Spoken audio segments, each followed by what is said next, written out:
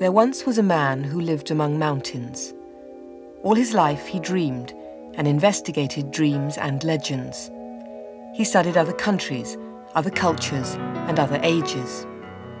He was a traveler, a scientist, and a scholar.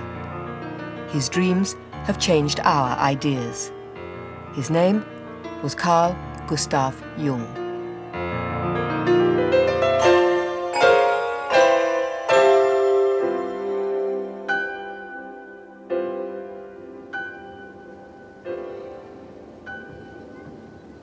My dear friend, Dr. Jung, I receive your always welcome letter. Indeed, I am very glad to hear from you. What I told you the day we was top the roof, you understand me correct. And also, I will tell you more that you can write in that book.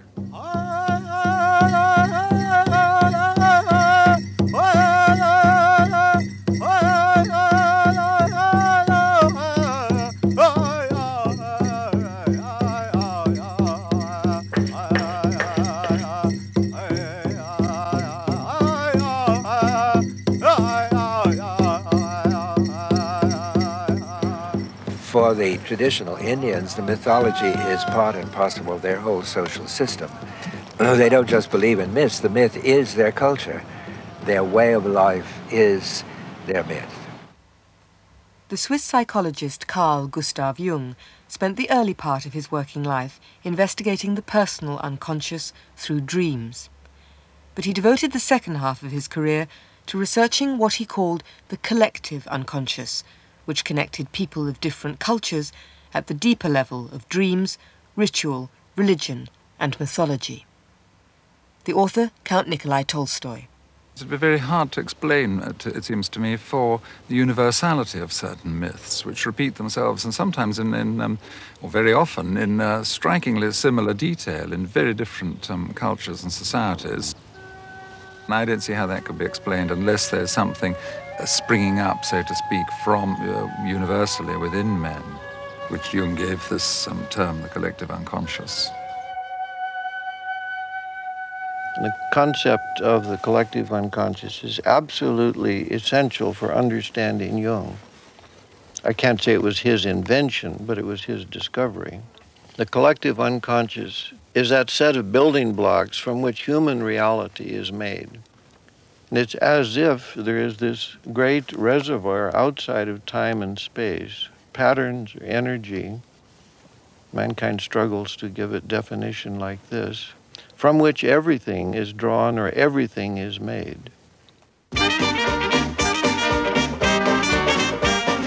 Jung observed a lack of meaning in the lives of his patients and in modern European culture in general. He studied mythology, legends, fairy tales, and religions in many languages to see what they shared and what European culture lacked. In 1925, Jung set off to visit the Elgonyi tribe in Kenya. His companion was the English psychiatrist Godwin Baines, who had worked in Zurich as Jung's assistant. Together, he and Baines filmed their expedition in search of psychological discoveries. They trekked for weeks through the highlands of Kenya towards Mount Elgon. Their African destination was in extreme contrast from the Europe of the 1920s. Jung was fascinated by primitive societies in which mythology and ritual defined the role and meaning of the individual person's life.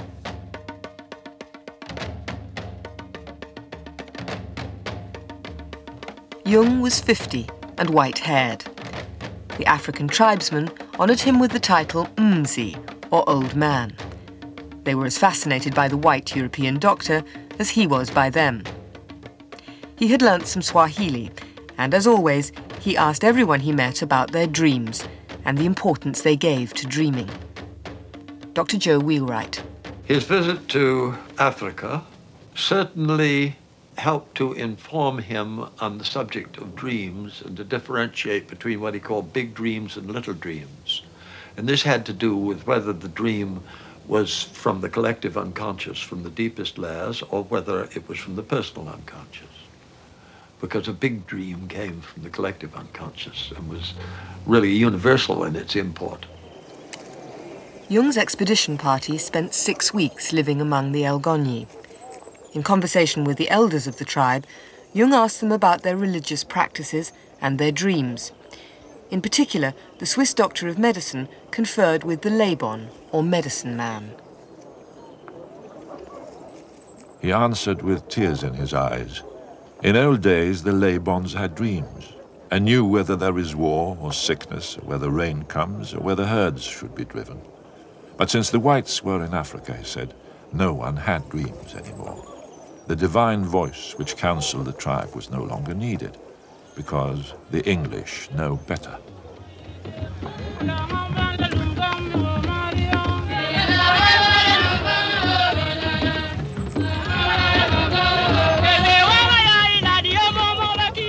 Our camp life proved to be one of the loveliest interludes in my life.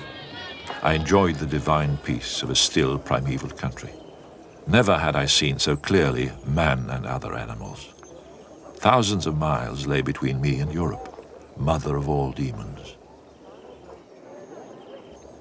In traveling to Africa to find a psychic observation post outside the sphere of the European, I unconsciously wanted to find that part of my personality which had become invisible under the influence and pressure of being European.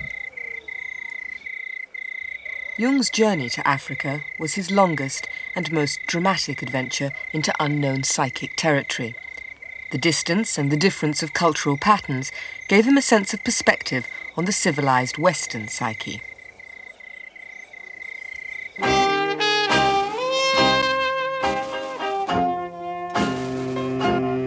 Jung had first visited the United States with Sigmund Freud in 1909. 3 years later, his reputation in America growing rapidly, Jung was invited to visit St. Elizabeth's in Washington, D.C., then, as now, the principal psychiatric hospital in the United States. He wanted to discover whether black patients there had the same sorts of dreams as white Europeans, a question no one had ever asked before. Unlike the men and women at St. Elizabeth's today, the patients of 75 years ago had never been asked about their dreams.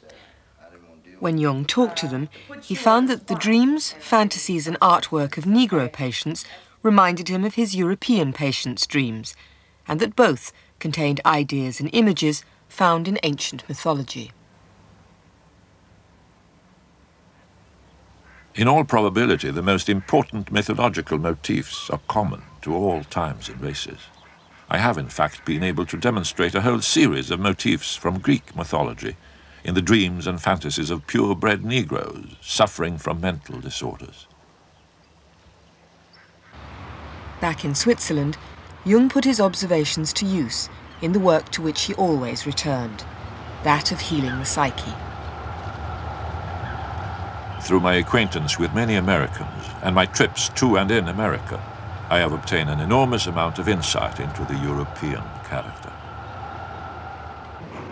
On my next trip to the United States, I went with a group of American friends to visit the Indians of New Mexico, the city-building pueblos.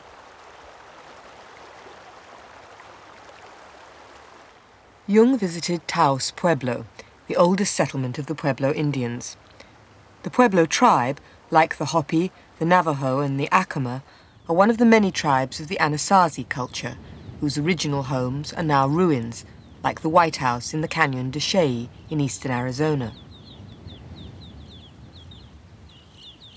These oldest inhabitants of North America are farming peoples, whose history, mythology, religion and calendar are all interwoven. Their tradition is one of living close to the earth and the elements, attuned to the seasons, related to their gods. For them, the earth is mother and the sun father. In 1923, Jung visited New Mexico and went with friends to Taos, anxious to know more. Dr. Joe Henderson. He was very impressed by a medicine man he met there called Mountain Lake, and he always liked to repeat what Mountain Lake had said, that the Americans were all crazy because they think with their heads instead of with their hearts, the way the Indians do. Mountain Lake shared with him the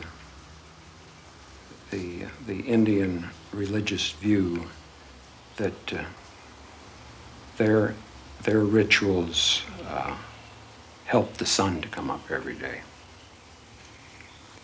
And that without their help, the sun would stop coming up.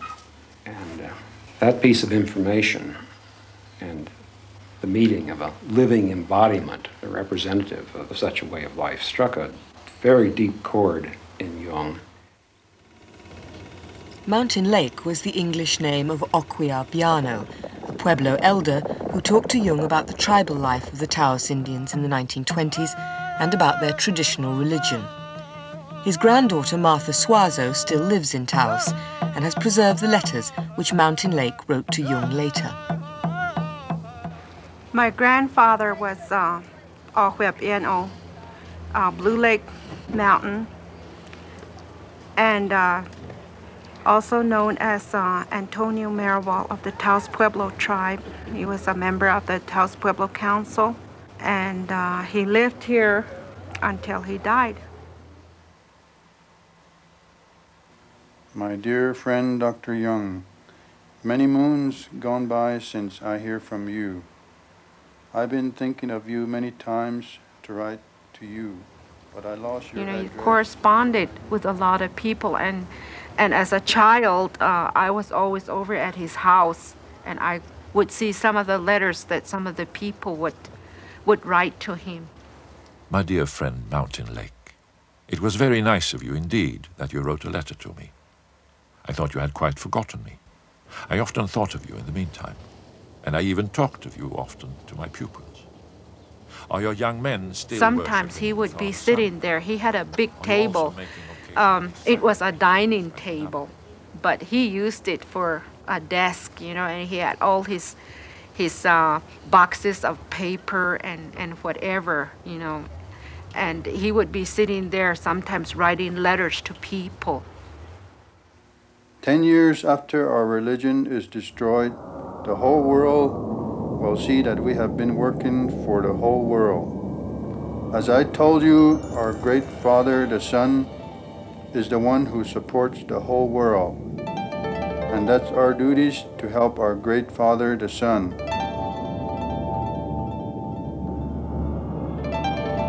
I really don't know maybe to what depth he told Jung, but he made an impression on him, and Dr. Jung made an impression on my grandfather. My old Pueblo friend thought that the raison d'etre of his Pueblo had been to help the sun to cross the sky. I envied him for the fullness of meaning in that belief. That was my grandfather's philosophy, that if our Taos Pueblo Indians stopped practicing their religion, he said give or take 10 years that the whole world would end. After all, that's what's keeping this world going. In 1963, Jung's grandson Dieter Baumann, also an analyst, followed in the footsteps of his grandfather to Taos to meet the elderly Indian who had had such an impact on Jung.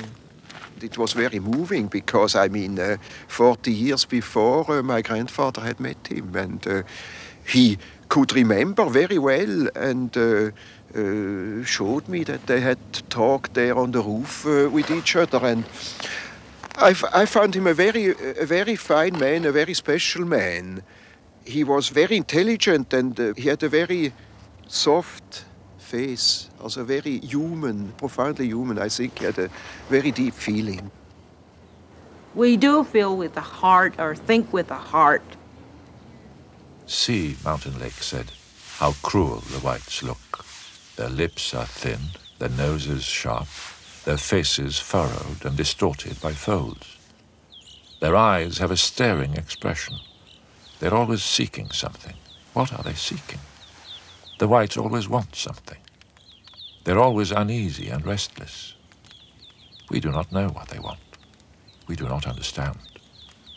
We think that they are mad. For the first time in my life, so it seemed to me, someone had drawn for me a picture of the real white man. This Indian had struck our vulnerable spot, unveiled a truth to which we are blind.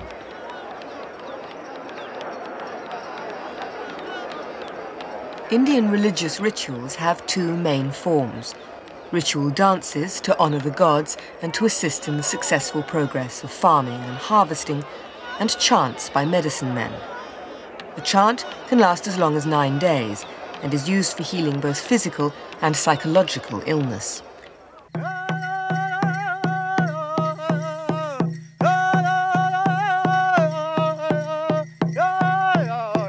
In Taos, Jung witnessed ceremonial dances like the eagle dance. To the Pueblo Indians, the eagle and the buffalo are both sacred animals. Religious traditions dictate that eagle feathers must be used in ceremony and ritual, so the tribe thanks and honors the bird by imitation.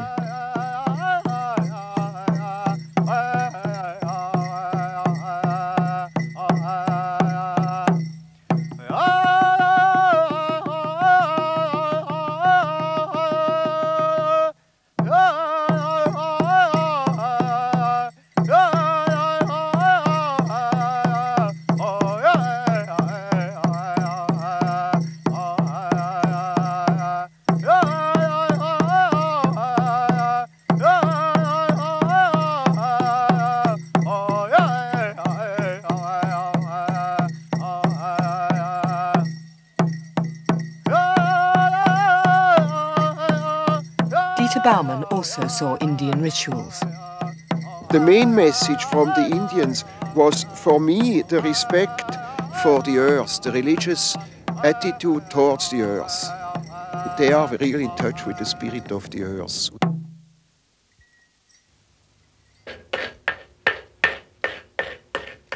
Lily Salvador is a traditional Indian potter in New Mexico. That rock was left here for my mother by her mother.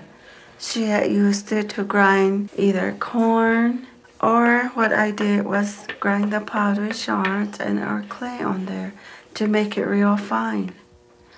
The shards are from in the hills.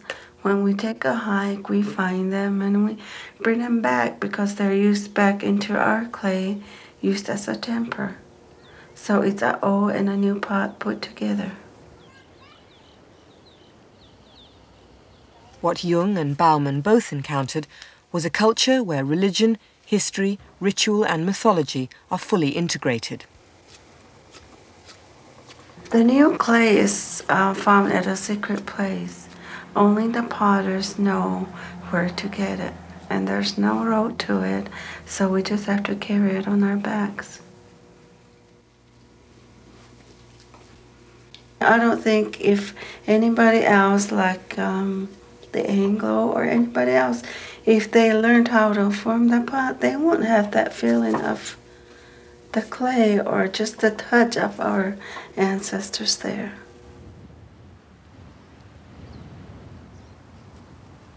The pots themselves are not merely decorative. They tell the history of the Acoma tribe's search for their promised land, the high mesa of Acoma, known as Sky City, and claimed as the oldest inhabited settlement in the United States. The story of the long journey to the Acoma's tribal home is passed down the female line, and the potters are always women, who give the story expression in the traditional form. The design here represents how our people had traveled a long time ago. It was told to us that they had traveled in a circle, always looking for a place that was ready for them. In our language, Acoma means a place that was ready, or the promised land. And the lines represent your rain. It rained on them, and right here is your sun, and it's coming out of the cloud here.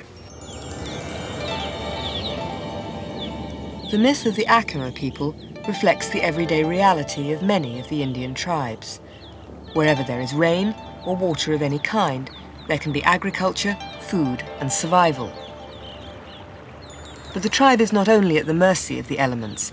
Its traditions also bring the elements into harmony. Lily Salvador's pots require the clay earth and fire to set them hard, but they also need the life-giving water and air as well. That's what we always have in mind, is moisture. After I finish making a pot, I'm told to blow into them to give them a heart or their own spirits. And down at the bottom, when we draw our first line, we are told not to close it completely, and that brings in the spirit. The spirits of my ancestors are there. Jung's meeting with Indians was brief, but like his contact 2 years later with the African tribesmen, he encountered a society for whom mythology was the religious explanation of their life and origins, expressed in story and ritual. Jung was quite sure that man is not complete without a living mythology or religion. Unlike his European patients, tribal people had a sense of meaning to their lives. Auch Verbiano told him that through the ritual, every morning they made the sun come. If they didn't come, the sun wouldn't rise anymore, and it would be the end of the world. He realized that people had to live their own myths, and it was important to him that they were related to something important, were related to something greater than themselves, and that is all that matters. He found similar instances with them and with others, and this made him believe in the all presence of the unconscious, collective unconscious. In his travels and studies, Jung saw mythologies as the expression of the collective unconscious. When stories, images or symbols appeared in similar form but in different cultures, he called them archetypes. These represent a common human inheritance of patterns of thought and action or basic psychological instincts. It is quite certain that man is born with a certain functioning, a certain way of functioning, a certain pattern of behavior, and that is expressed in the form of archetypal images or archetypal forms. For instance, the way in which a man should behave is given by an archetype. Yeah. And therefore, you see, the primitives tell such stories. A great deal of education goes through storytelling. He thought that scientific industrial man was suffered great psychic distress and frustration because the religious side of our nature was repressed. Jung was trying to speak to that, to bring it forward. According to the Jungian tradition, our religions are produced something like works of folk art. Religion is the heart and center of culture, and it's through religion that we work out a common vocabulary of rituals and symbols, which together makes up a kind of house of meaning that we dwell in, our particular vision of the universe, of human life, of human personal relations, and so on. In Africa, Jung sat with the Elgoni men as they told their myths and stories. For instance, they call in a palaver of the young men, and two older men perform before the eyes of the younger all the things they should not do. Yeah. And the answer says, no, that's exactly the thing you shall not do. Another way is they tell them of all the things they should not do. Like the Decalogue, thou shalt not. Yes, yes. And that is always supported by mythological tales. For instance, our ancestors have done so and so, and so you shall do. Or such a hero has done so and so, and that is your model. Yes. In Greek, you know, there was a Theseus, there was a Heracles, models of fine men, of gentlemen, you know. Yes, yes. And they teach us how to behave. They are archetypes. I see. Archetypes of behavior.